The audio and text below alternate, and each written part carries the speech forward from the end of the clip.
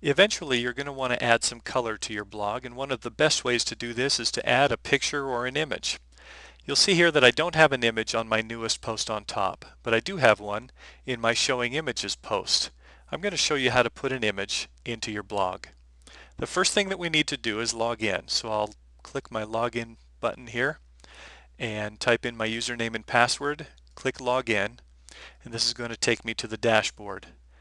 Once I'm in the dashboard, I'll want to go into my Manage section if I want to add an image to an existing blog post.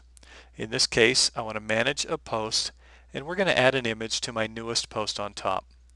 So I select that particular post, and it's going to take me to the Edit window.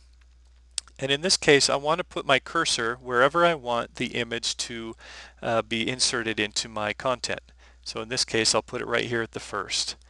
Now up here at the top, it says Add Media, and my first icon says Add an Image as I hover over it. I'm going to click the Add an Image button there, and it's going to open up a special window for me to upload files to my computer.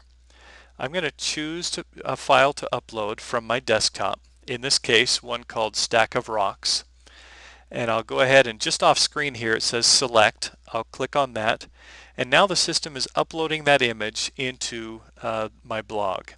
It's not placed it into any articles yet, it's just simply put it into my gallery. But I have it here available to me, and it's already gotten a title based on the title, but I can change that. I can also put a caption in there. So I'm going to give it a caption, newest on top, and I can add a description. This is a stack of rocks. Now I can add a different link to it if I'd like to, and I can assign some alignment. I'm going to leave it alone right now. Just below off screen, there's a button here that says Insert into Post. I'm going to click that button, and in just a moment, it's going to insert the image right here into my post. Now what it's done, I'll expand this just a little bit, is it's put the image just right up on top where I asked it to be. I'm going to select the image, and my preference is to have images over on the right hand side. So I'll actually align this image to the right after I've selected it, and it's going to automatically wrap my text around that image, and now all I have to do is save the post.